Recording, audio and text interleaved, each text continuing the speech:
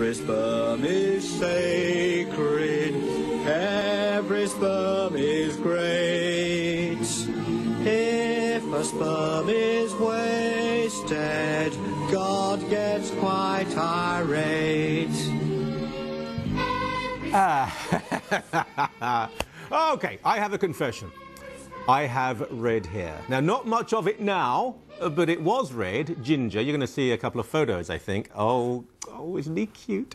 Anyway, apparently I would not be wanted as at a sperm donor. I can barely stop laughing. At a sperm donor clinic. I was drunk in that photo, but that's fine with me. But seriously, sperm banks have put a stop to donations from redheads because the demand for redheaded babies just isn't there. But what does this say about the genuinely important issue of designer babies, for goodness sake? Jack Fonseca is from Campaign Life Coalition. You don't have red hair, do you? I don't, but you know what? Last night, in preparation for the show, I tried to dye it red, and I just couldn't get enough dye in there. It didn't stick. Did you see those photos of me when I was younger? I did, yeah. See, one of them was very little, and the other one, that actually was the wedding of Prince Charles to Princess Diana, and I was in Germany with a friend. So being British, what did we do? We went on a boat, on the Danube, I think it was, and got drunk. What British people do. It is a serious issue, because this red-headed thing is irrelevant, but I suppose. But apparently they have 70 litres of sperm. Right, and that's enough to. That's enough for 14. I guess that's 14,000 donations of sperm, and not from the same person, surely. But look, if we read, for example, about, I don't know, German-speaking people in the 1930s, 40s, saying we want designer babies, we only want the blonde, blue-eyed babies, we would say that's why we fought a war. But that, to a degree, is what is happening now. People are selecting. I mean, they're not saying, can we have a handicapped baby? They're generally not saying, can we have a brown baby? They want a certain type of baby to fit into what the model North American looks like. Yep, and you're right. This red-headed sperm donor thing, while it's useful fodder for some jokes about ugly redheads who can't get a date, thank you. it does raise some serious ethical questions. And another example, back in March, there was an Australian ethicist at the Oxford University who made the claim that humanity has a moral obligation to use in vitro fertilization technology to select the most intelligent embryos. And the implication, of course, is that the stupider ones, the dumber ones, and keep in mind that every embryonic human is a human being, it's a human life. The implication was that those who don't meet the intelligence test should be discarded or destroyed. How do they measure intelligence of an unborn child?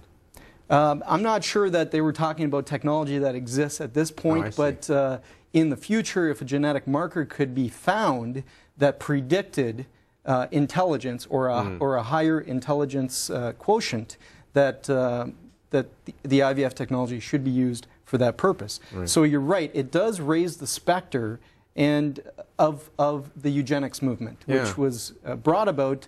Not so much by the Nazi politicians back in the 1920s and 30s, but by the German doctors. It was the Nazi doctors that brought about this idea. And not just Germans, not just doctors. I mean, I've written at length about people like H.G. Wells and Margaret Sanger and Sidney and Beatrice Webb. They thought they were making the world a better place. They tended to be on the left. They were socialists. Tommy Douglas in Canada was one of them at one time as well. And so by getting rid of certain types of people, the working class as a whole would enjoy a better life. If someone with a handicap, particularly one that they have perhaps inherited, went to a sperm bank, there's no way they will be allowed to, I mean, the language is so ugly, but donate. They will be turned away. I wonder if that opens any room for a discrimination lawsuit. I think there might be there, but you're totally right. There is an inherent philosophy of a superiority of beings, where one class of being that's largely measured subjectively. There's subjective criteria based on the elites who say we value these characteristics and what we think are the elites. That they place greater value on those types of human beings versus other types. And we've seen this play down through history. You know, I actually have it here, but there was a. Oh, you're referring to notes on TV. That's always a good thing. Yeah, well, I won't pull it out. I had a visual. Let me ask you a question, because There's sufficient supply for red-headed babies. That's why this clinic has said, look, just no more, please, because no one wants red-headed babies, so don't come in. Mm-hmm. On a more serious note, Down syndrome. The doctor who you can't predict completely, but thought there was a likely predictor of Down syndrome in an unborn child. He was pro-life, and he thought this is wonderful. So now we can make the world a better place for them and prepare. And that technology, that ability, is now being used to make sure they're never born. That's right. It is in fact a type of genocide where they're targeting. They're actually targeting with prenatal screening. Very often, pregnant women are offered prenatal screening, and it sounds very nice, but at the heart of it, or behind it, there is a sort of search and destroy mentality where they want to identify babies who might have Down syndrome, so that then they can offer the choice of aborting that child, effectively killing that child. Now, knowing that the Down syndrome people, I do, and I'm just like anyone else, this is not a question of being better or worse.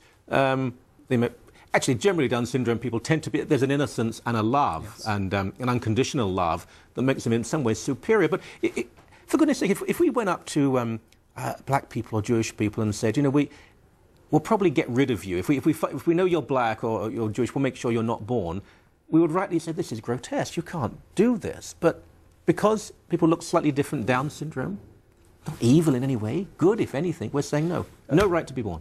That's right. That's absolutely absurd. It's unfair. You know, when we talk about social justice, here's those who chase after social justice and raise that banner. This should be a rallying cry for them. The search and destroy mission that our medical community seems to be on after Down syndrome children, and the statistics are that 95% of them today are aborted. My golly. And it's not just Down syndrome, of course, it's other things. No, there's sex selection abortion. You know, this whole mentality, we have the... I've got to stop. We're out of time. But, you know, we'll do another show where we'll talk about this, because if you're female, black, brown, and there's a handicap, you ain't got no chance at all. Thank you for your time. Thank you.